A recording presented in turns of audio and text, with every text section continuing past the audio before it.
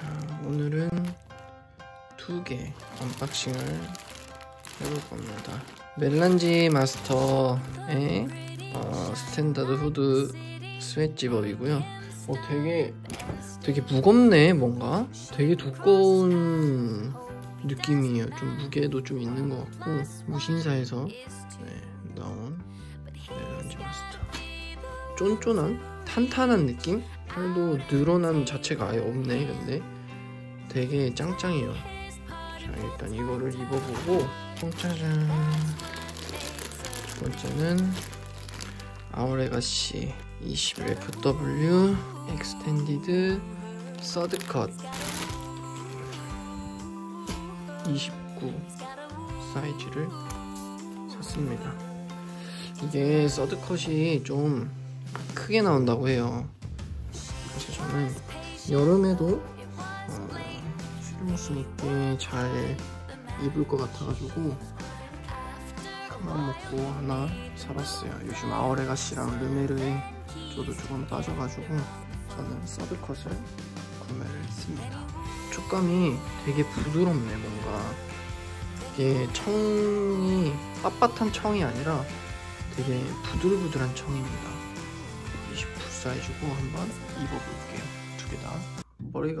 머리가 지금 바보 같네요 좀. 아무튼 자, 위에 멜란지 그레이를 입고 왔는데 전 좀 오버핏으로 입는 걸 좋아해서 L 사이즈를 샀고, 아직 너무 새 옷이라 좀 되게 핏 자체가 좀 빳빳한 느낌? 기장이 길어서 조금 올렸는데 너무 빳빳해 옷이. 주머니가 이 배 라인 가운데까지 있다 보니까 이렇게 같이 떠요.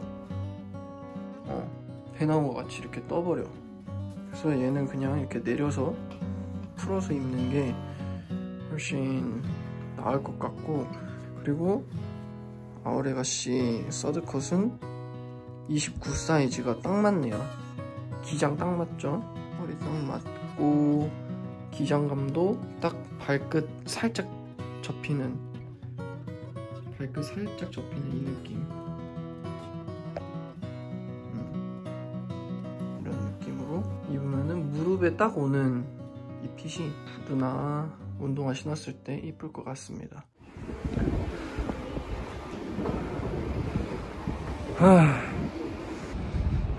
간신히 2분 남겨두고 도착했습니다.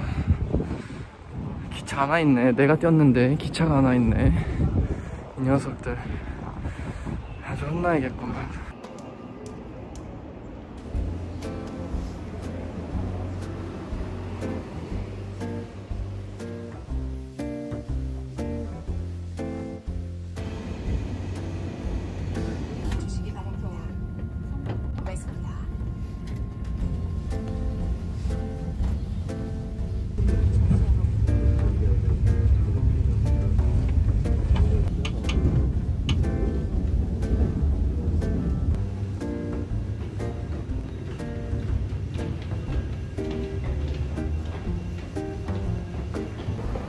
날씨가 이러지? 비 올 것 같은데.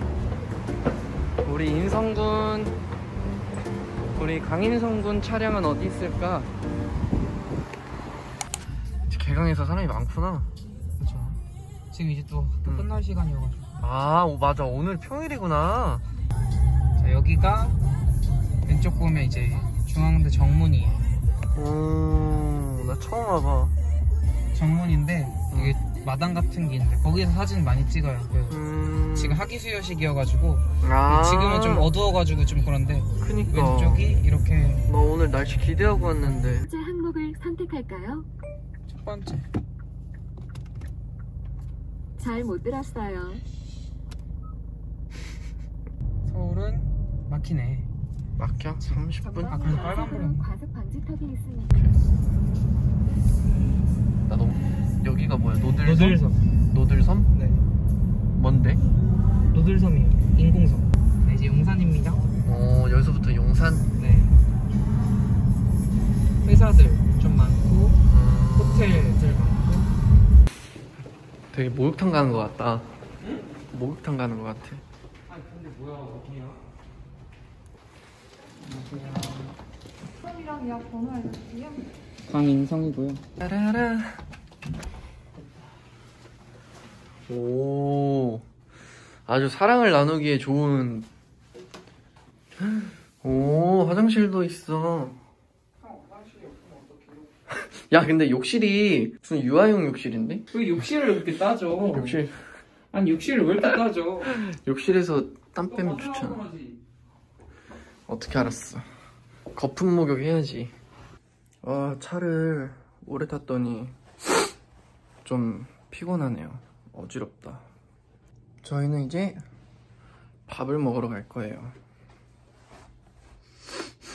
손떨방 펴요. 다 흔들린다. 아, 여기야?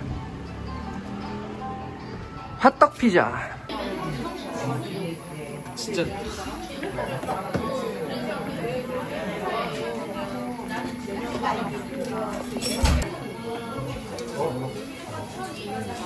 이 정도면 되지?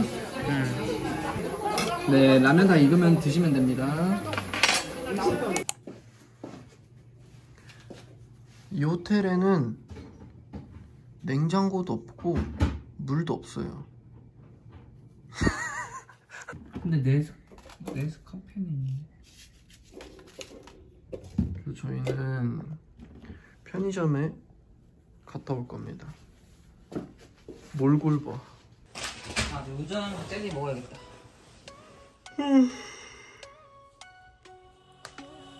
진짜 너 고딩 같아.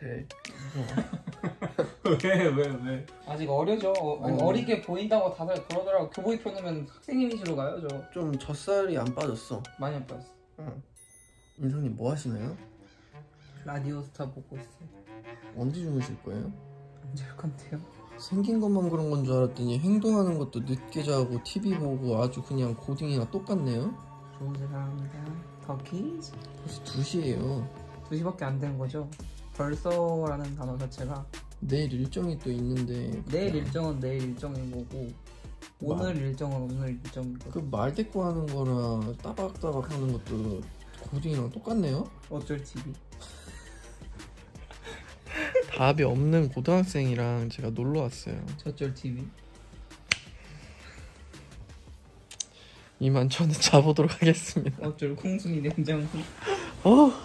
극혐이야. 뭘 봐요. 빨리 씻으라니까. 머리는 감아야지. 그래, 머리는 감아야지. 근데 다시 누워있으면 어떡해. 오늘 딱 10분 만이야. 형이 20분 뒤에 도착하는데 여기서 우리가 서울역 가는 시간도 있잖아. 고딩 새끼.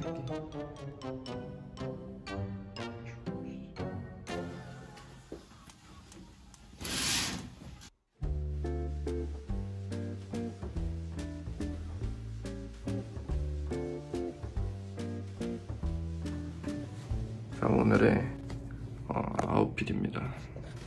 아메이 반팔티 날씨가 좋아서 입어주고 조금 허전한 감이 있어서 아워레가시 라돈 차렸습니다. 그리고 이거는 멜란지 마스터 후드 집업, 무신사에서 구매하실 수 있는 후드 집업을 입어주고 바지도 오늘은 아워레가시 서드컷 29호로 입어줬습니다. 이게 핏이 진짜 이뻐요. 오늘 사진 많이 찍어 올게요. 그리고 신발은 사카이 회색 그레이로 좀 쳐서 신고 입었습니다. 저희는 늦어서 나가볼게요. 우리는 서울역으로 가서 이제 몽키형 픽업하고 그리고 공군기지? 미군기지 거기 가서 그냥 공원 산책 좀 하다가 카페 갔다가 이제 숙소 들어가서 수다 떨고 놀 예정이에요. 안녕. 형 반가워. 나나나나나. 안녕하세요. 저희는 지금 어딜 가고 있죠? 저 어디 가고 있죠? 돈가스 무슨 노래? 밤하늘의 펄 나는 나를 전 나를 전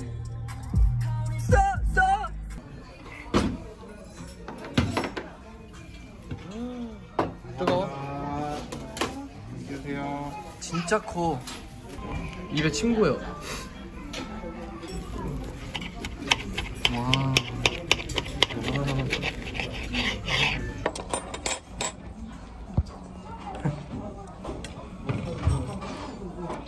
이 사람들 카메라 좀 끄세요. 카메라 그냥 알아서 갖다 대면 다 묶었다고 뜨는데. 컨셉. 카메라를 사줘. 오늘 회사에 6% 팔았었는데 다 서울로 보냈어. 30몇만 원밖에 안 해가지고 살라 했는데. 밥만 먹어.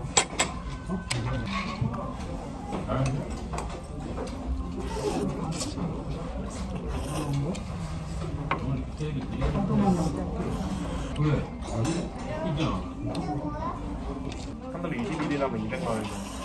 그러니까 20일이라면 200만 원. 많은 거지. 200만 원으로 10년 모아야 쟤네 할수 있어. 왜 비율을 그렇게 하지?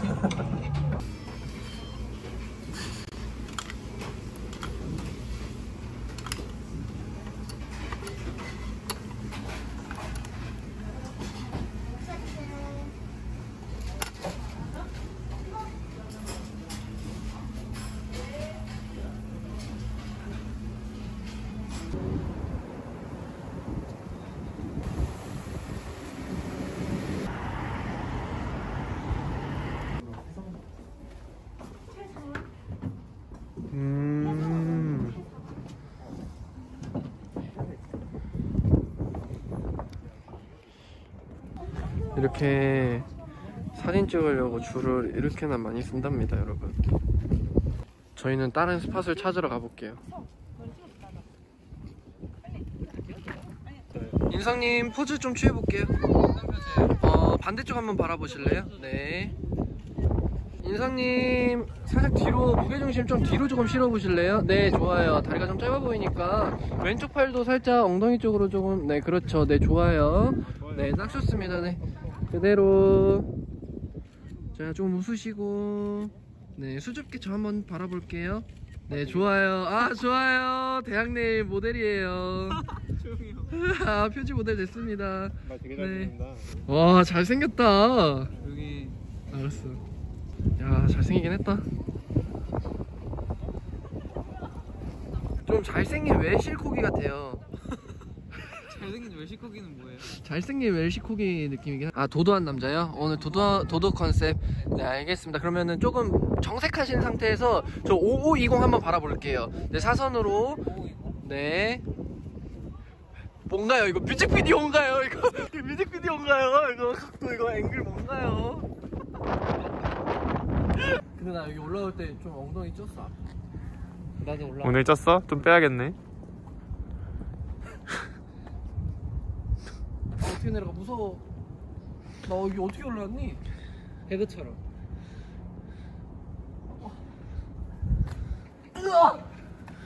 바보 같아. 이제 우리 나이는 점프 함부로 하면 안 돼. 저기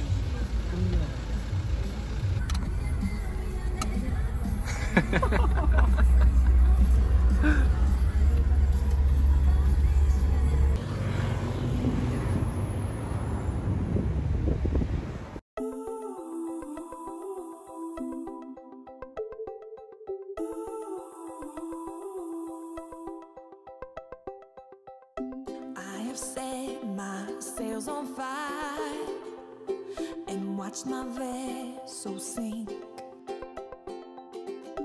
'Cause I've seen the shores of every tide, but I still wished I was in your sea.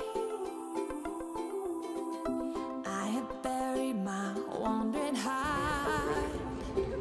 메가 커피 맛있어요. 3시간 됐지. 메가 커피 맛있다니까요. 메가 커피요? 네. 난 공수 가고 싶은데. 하나, 둘, 셋. 파이팅!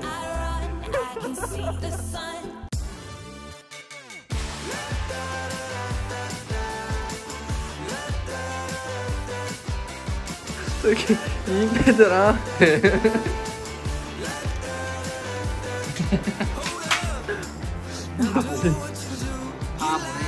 어디 갔냐?